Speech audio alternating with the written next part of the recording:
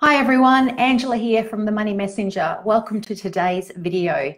Today I want to have a frank conversation with you about whether you'll be homeless in the future or not. I'm hoping to yank at a few emotional heartstrings today because what I want to talk about is actually a very serious topic, and one that a lot of people don't really think about, especially with today's changing environment when it comes to investing. So for those of you that don't know me, my name is Angela. I've been working in financial planning for the last 20 years. I help people write up financial plans for other financial advisors, which help people to repay debt, get more out of their cash flow, invest for their future, and just how to get more out of their money, how to get more bang for their buck. So today I want to talk to you about whether you'll be homeless in retirement. I'm going to talk to you today about a situation that came across my desk because actually a close person that I know in my personal life was nearing retirement and she didn't own a home yet. So she was nearing retirement and she had about $80,000 in super. She had an investment property with a loan attached, but no home of her own paid off. So this video today goes out to everyone, young, old, nearing retirement, nowhere near retirement, people that are already investors, people that have never invested, people that have their own home, that they're paying off a mortgage, everyone. This is a serious subject and you need to consider it. So with regards to the friend that I just mentioned, her scenario was she was nearing age 65. She had about $80,000 in superannuation and a mortgage attached to an investment loan that I told you about. She hadn't been paying off this investment loan because it's an investment loan. Usually you don't pay it off. You would pay off bad debt, such as a home loan or a car loan first. The thing with my friend is that nearing 65, she was ready to retire, thinking she was going to receive some age pension benefits here in Australia. And she had a little bit in her super that she thought she could top up her pension and she would go about in retirement. Problem is she had nowhere to live in retirement. And this is a real problem, one that even personally hadn't dawned on me until recently, because let's face it, I'm in my mid-30s, I'm an investor myself. I think I've got plenty of time to go until retirement. But actually, we don't have that long, everyone. And if you don't have a home paid off by retirement, doesn't matter about your superannuation or your pension income, you're going to have nowhere to live. So let's talk about this a little bit more. What happens in retirement is you've worked all your life, you've earned your money. You retire in Australia around the age of 65, 67, depending on your age group. That's when some people get the age pension as well, which is a government pension paid to pensioners. That age pension is being a bit strained because, a lot of baby boomers are all retiring at the same time now, and it's putting pressure on the government. So there's a fear that younger people like myself, once I get to 67, the age pension may not be around, or if it is, it might be a lot less. So let's explore this a little bit more. If you don't have a home paid off by the time you retire, let's just say 65 for now, you may find yourself homeless. That's because once your income stops, how are you going to afford to pay rent? Let's look at this a bit further. In Australia currently, the age pension pays a maximum amount of $454 if you're a single person a week.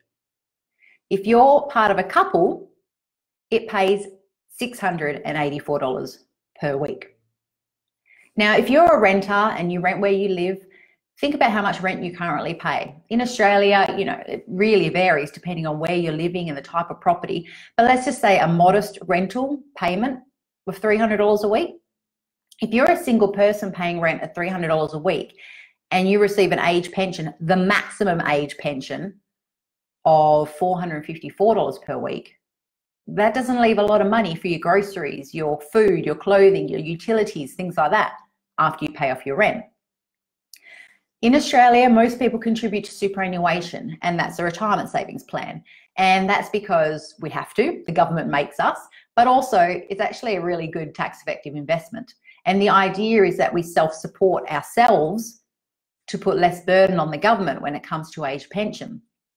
But the thing with superannuation is most people don't have a lot in superannuation in Australia. And by the time they get to 67, they really don't have a lot.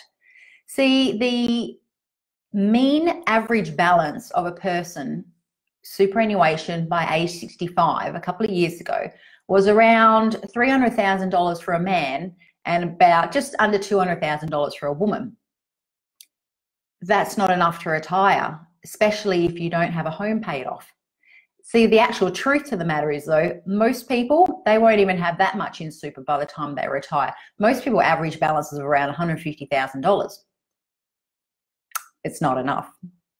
See, with my friend who had about $80,000 in super, she was paying $300 a week rent. She thought she'd retire, get the age pension of $450 per week and pay her rent, no problems. But that didn't then leave a lot of money for her groceries and whatnot afterwards. See, the thing with all these calculators online that tell you how much you need to retire and how much superannuation you're meant to have, all those figures are based on you owning your own home outright, which means a property with no loan attached. So all those calculators that show that a lot of people want to retire on income of, say, $30,000, $40,000, $50,000 a year, and the amount of superannuation you should save accordingly, that's all based on you having your home paid off. So if you've been a renter for your entire life and you get to retirement and you've managed to save even $150,000 into super, let's just say, maybe more, maybe less, if you then don't have a place to live, you're not going to be worried about how much income you can generate, because that's going to be the least of your concerns. See, if you have $150,000 saved in super by retirement, that might be enough to top up your age pension. But where are you going to live? You have some certain scenarios that can play out when you're coming up to retirement. Number one is you rely solely on the age pension for income. But you got to make sure that you've got a home paid off for you to live in. Then that age pension, it's not very much. It's a very, very modest lifestyle, but it should be enough at least to cover some basics, some clothing, food, utilities, perhaps not a lot of travel opportunities in retirement, but it'll cover the bare essentials. That's what it's there for. It's a safety net for people that don't have enough for retirement.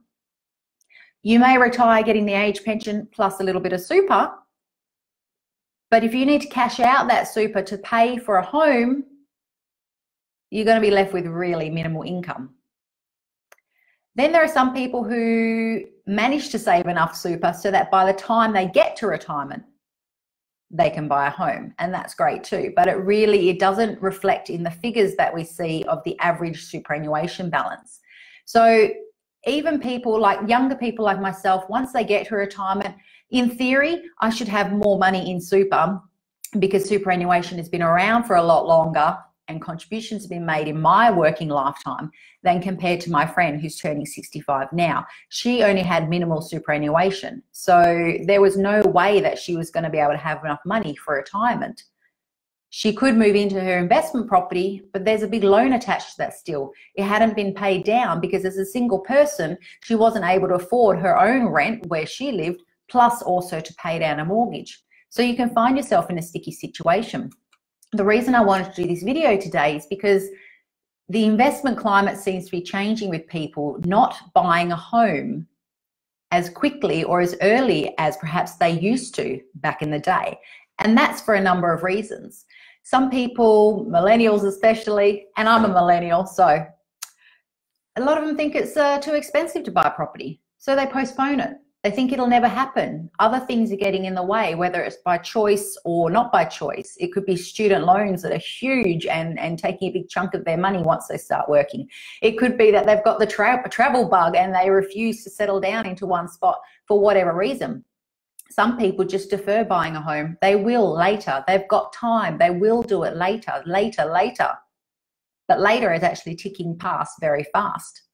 Some people have bought a home, but unfortunately due to changes in their personal situation, divorce, bankruptcy, things change, and you could find yourself like my friend actually, who got partway through her life and had a huge financial change to her situation for the negative. She basically had to start all over again. And there can be a lot of people that experience divorce and find they come out with nothing and need to start all over again. Or people that have invested and perhaps it didn't go so well and they need to start from scratch. Also, I see couples who are nearing in their 50s and 60s who perhaps bought a home too late in life. In other words, they didn't leave enough time to repay the mortgage. It's never too late to start, but if you don't allow yourself enough time to save up a deposit, buy a home, repay that loan, you could find yourself in a bit of a predicament once you get to retirement.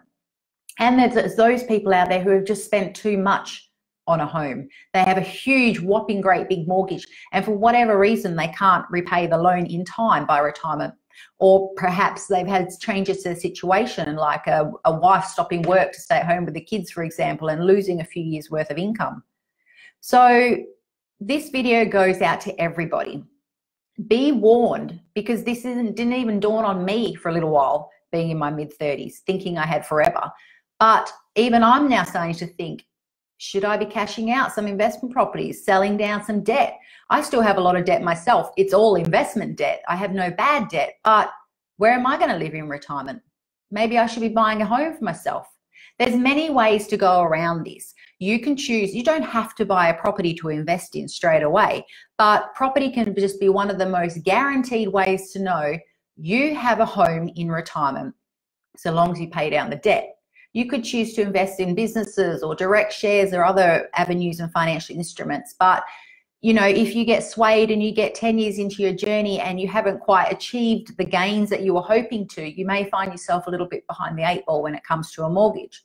So your steps today is to think about what's going to happen in the next 30 years. Because if you're already 30 now, for example, and you don't have a home that you're paying off, an average home loan is 25 years, 30 years. So you're just leaving enough time for you to be able to do that, buy a home and pay it off.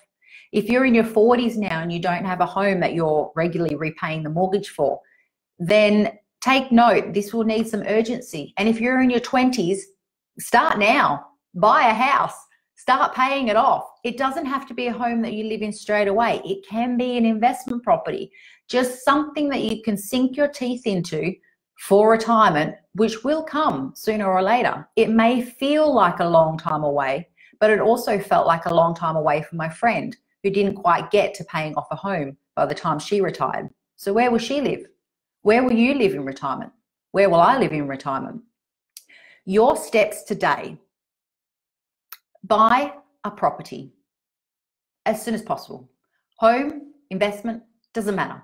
Buy 10 of them if you want, but just start at 1. Buy a property, just a modest property that you can afford. Number 2, pay it off as soon as possible. Make extra payments, do what you need to do.